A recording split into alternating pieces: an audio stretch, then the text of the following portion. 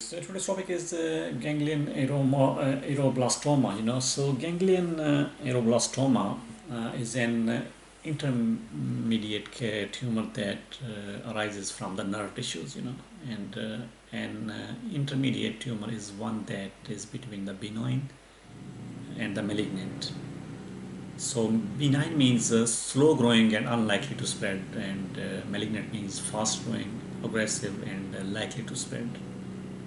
So this is in between these benign and malignant, and this is a very rare tumor that occurs in children, and the tumors of the nervous system have different degrees of differentiation, and the degree of differentiation is based on how the tumor looks like under the microscope, and it can predict whether or not they are likely to spread.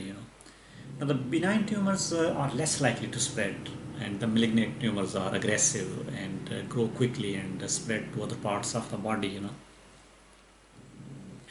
Now, the ganglionneuroma is a benign tumor, and neuroblastoma, which is usually the malignant. Now, as you see by the name, ganglioneuroblastoma, so which means that it is between these two.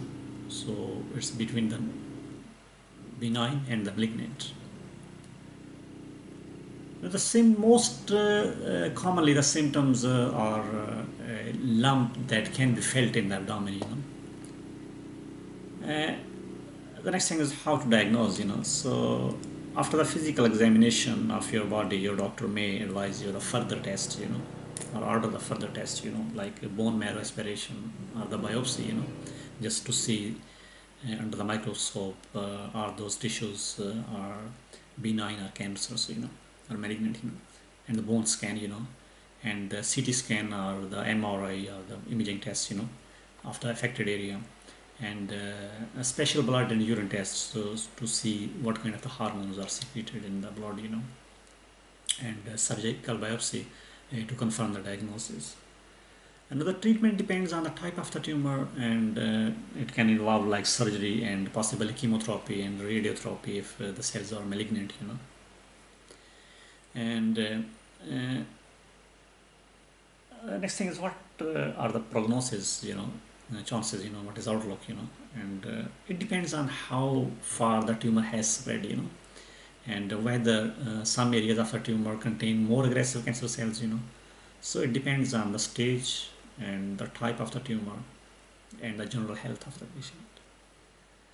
And the possible complications include like complications of surgery and radiation and chemotherapy, and spread of the tumor into the surrounding areas. So these are the possible complications.